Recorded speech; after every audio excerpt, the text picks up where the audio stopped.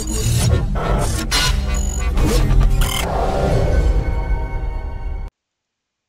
guys, Mike here at MS Tutorials, and welcome back to a new video.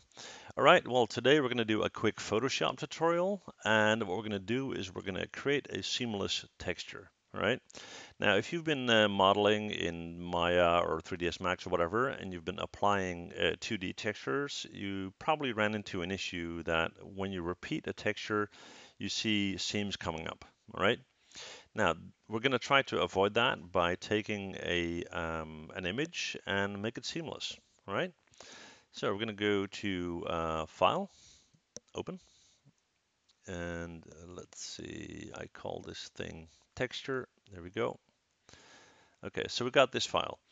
Now, I can assure you, if you repeat this file, you're going to see very clear seams because we've got dark corners up here and so forth. And I'll demonstrate. If we go up to Filter and we go to Other and Offset, and we tweak the horizontal and vertical values, and we'll just try to get them roughly in the middle.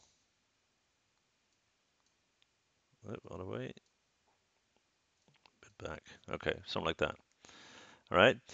So that's how that would look once they are stitched together. So what we're going to do is we're going to go over to this guy, the clone stamp, and we're going to right click and select the size of our brush and bring that down a little bit more.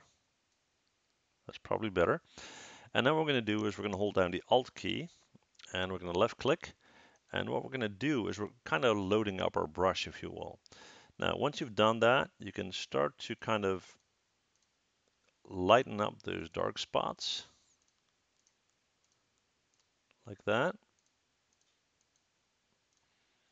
And every now and then, you're going to hold down the Alt key again and reload because you don't want to do everything with the same color because then it will look painted. Okay, so I'm going to take this here and kind of mix that up a little.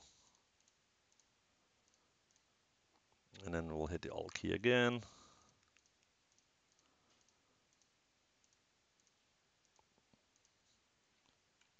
And again.